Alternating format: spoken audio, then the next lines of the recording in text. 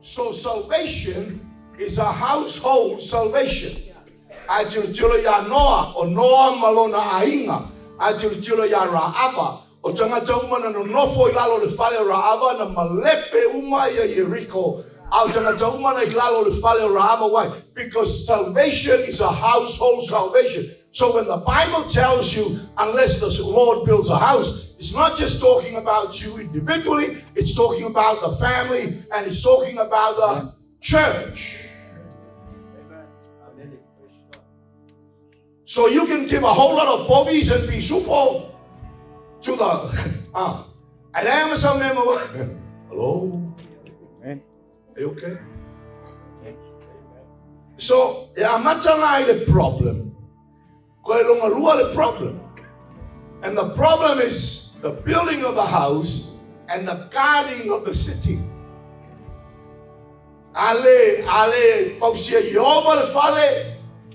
You labor in vain. It's vanity.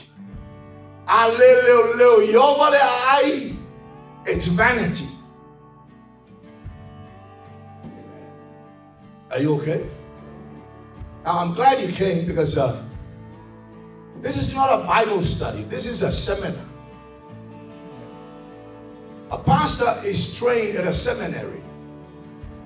A leader is trained at a seminar.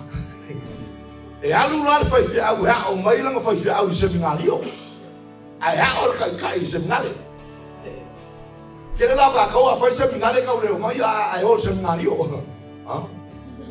Are you okay? Praise the Lord. Train a child. Did not say teach the child.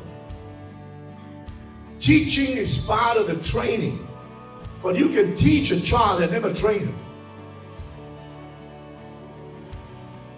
I'm kind of be very careful because I'm talking about a relation of mine.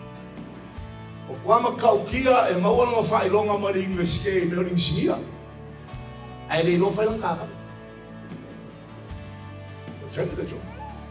His neighbor is a mechanic, so he's got an engineering degree from a reputable university in New Zealand, but he can't fix his car. The guy next door who is the mechanic fixes his car. So you can actually be taught and not know. I can teach you how to swim and never put you on water. And when I put you on water, you drown. So you train. So train is not just teaching, but telling you how to do this. And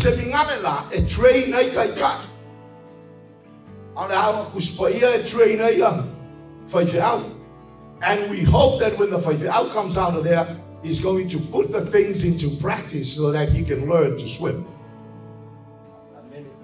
Can you swim?